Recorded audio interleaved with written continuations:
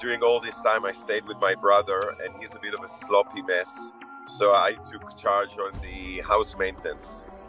And last night, after they already came in and the entire family sat down and we had dinner together, I went to the washing machine and the dryer was full because I loaded that dryer earlier yesterday morning.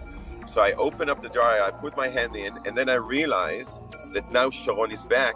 And as I know her, I know my sister-in-law, and I know that she would not approve of me at all touching the laundry because I'm her guest now. I'm not now maintaining the house. Now I'm back to becoming a guest. And I went to the kitchen and I told her that, and she said, yep, that's spot on.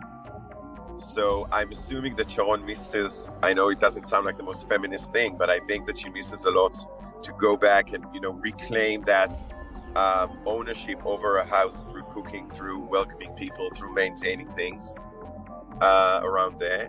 And as of Noam, there was so much food and desserts, and all she wanted was avocado toast.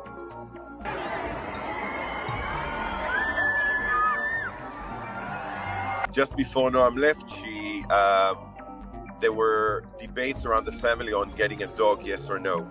And then my brother went live on Israel's largest news broadcast and told that story and committed in front of the entire, all of Israel to get her a dog when she's back.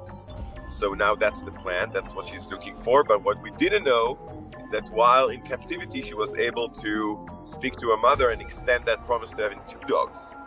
So we now have somebody actually in the family forum who has got the portfolio of finding a nice dog for them to adopt.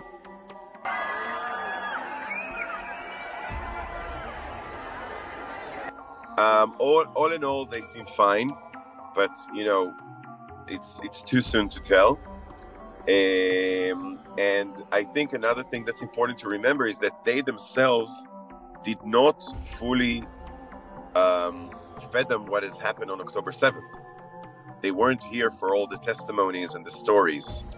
They lost 3 family members, and they just realized that when they left, when they came back. I mean, Sharon lost a brother whom she went to visit, and he was murdered, and she had to be told, like many of the other hostages who are back, were now having to discover that they lost family members and that entire communities were erased and burned to the ground.